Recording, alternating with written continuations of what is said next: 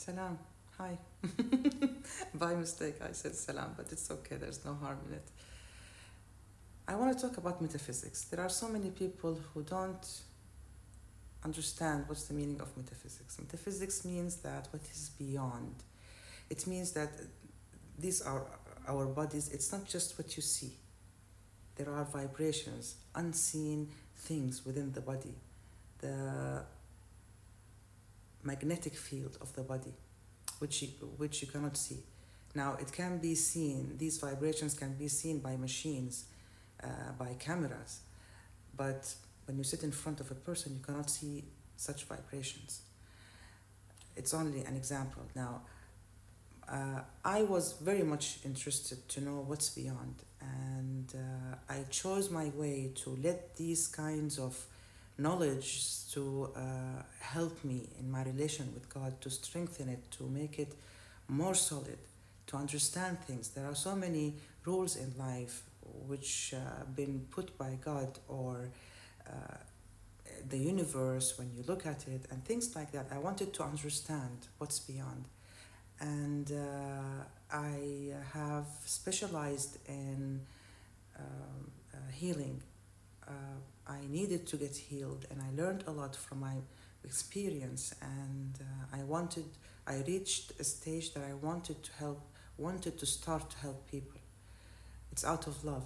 So metaphysics, or if I would say the energy science, is really precious, and it's nice, and it's good, and it serves people. If the one who is studying it is very well aware of the things they are studying, because it can lead you to two paths.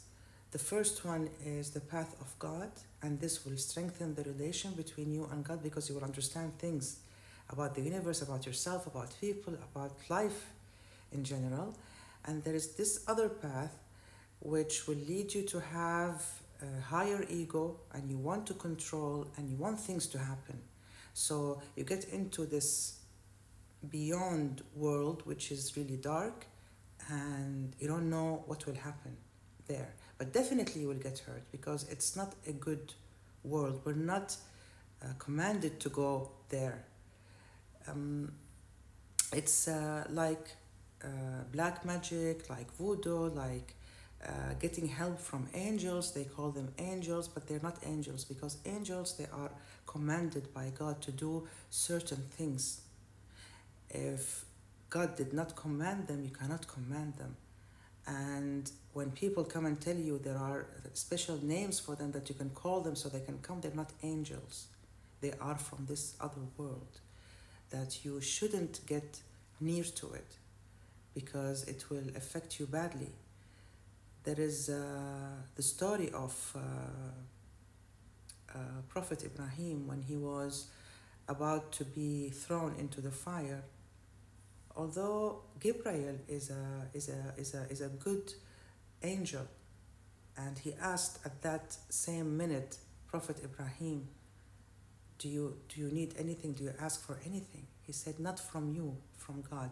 Because this world will definitely make you a bit by bit to worship other than God. And God is God because God is the one and only. There are no gods that you need to pray to or worship or get confused. There is one for life, another for water, another for food, another for blessings. There's only one God who has it all. And that's why God deserves to be called God. I cannot comprehend other than that, because it cannot be. I cannot call God God if he's not one and only. And there is a verse in if you're interested in the Quran, Surah Al-An'am, the number is 128. You can look at it.